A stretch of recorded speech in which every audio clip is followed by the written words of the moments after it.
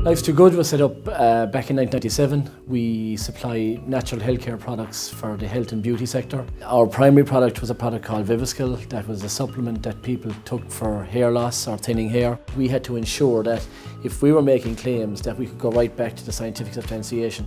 And that's where the involvement with Shannon ABC and Tralee really paid off for us, because it gave us that credibility. So through Enterprise Ireland support in conjunction with Tralee IT, we formulated a project that would allow us to do that. So Shannon ABC were established to help companies get more value from ingredients that are in their products, to look at natural materials and byproducts and try and extract more value from that to help companies add more revenue to their bottom line.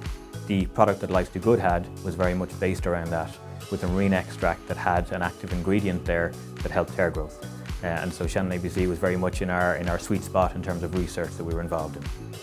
So the benefits of this type of collaboration is that we can get under the bonnet of the companies. We can find out what their business model is, what makes them tick, and understanding more about what drives the company helps us to deliver more results for them. That three-way dynamic between Enterprise Ireland, IT Tralee and Lifes2Good, it enabled the researchers at IT Tralee, so myself and the team that were working on it, to really get some key insights around the commercial value of research outputs for industry. Internally here within IT Tralee, and the engagement with the TTO office in particular, I learned a huge amount from that. So I did a lot of engagement with Siobhan around the research outcomes that were coming out of the project, what they meant. I think this research project really showcased Shannon ABC at IT Tralee as being an industry partner of choice for collaborative research in the field of biotechnology.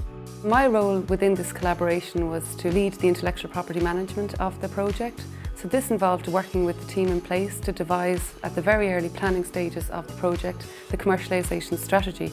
Our industry partner, Lifes2Good, were targeted by a US multinational for the acquisition of the product itself. To have been linked to a commercial deal of that size is of significant reputational benefit to both Shannon ABC and to IT Tralee. Both of the industry partners that worked with us, Lifes2Good and the American-US multinational Church & Dwight, both of them are in discussions with the Shannon ABC at IT Tralee to initiate new projects into the future. That's a sign of a good collaboration. When the industry partners are coming back to work with you again, it means that everybody on the project, I guess, did a good job.